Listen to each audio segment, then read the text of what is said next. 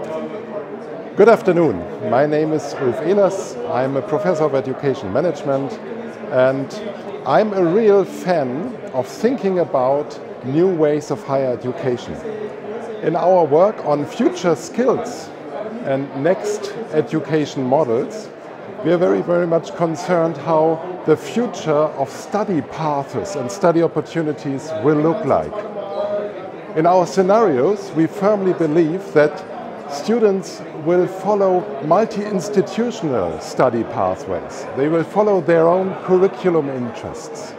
And this is posing great challenges to our institutions because we are not used to that. We believe that badges, micro-credentials, alternative certifications need to be worked on much closer so that learning and studying can become more and more ownership of students and less bound into institutional realities.